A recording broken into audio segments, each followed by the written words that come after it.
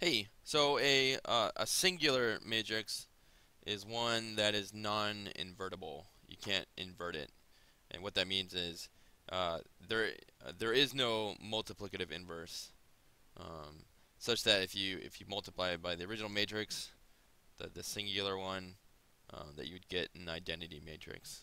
Um, so yeah, so a singular matrix is non-invertible, and a shortcut is to determine whether a matrix is singular is to calculate its determinant, and if the determinant is zero, then the matrix is singular.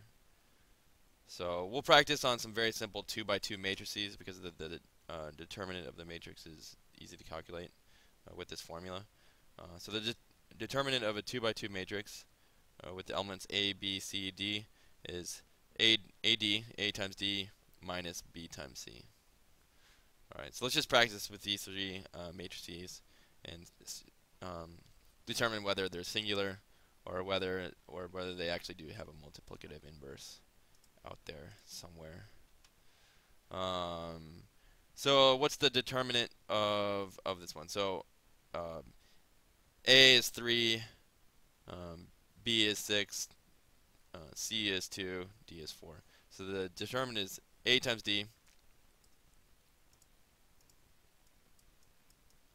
minus uh, B times C. 3 times 4 is 12. Sorry, it's the 6 times 2. 6 times 2 is 12, and that is equal to 0. So the determinant of this matrix is 0. Therefore, yes, it is singular. It is singular, meaning it has no multiplicative inverse. Alright, let's try this one. The determinant of this matrix is A times D, 1 times 0 minus B times C. 0 times 1, 1 times 0 is 0, 0 times 1 is 0, 0 minus 0 equals 0. So that is singular. Pretty nice with 2 by 2 matrices, right?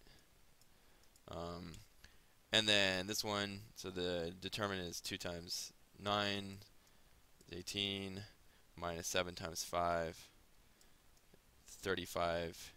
18 minus 35 is negative 17. So it's not singular, meaning you could find a multiplicative inverse of this matrix.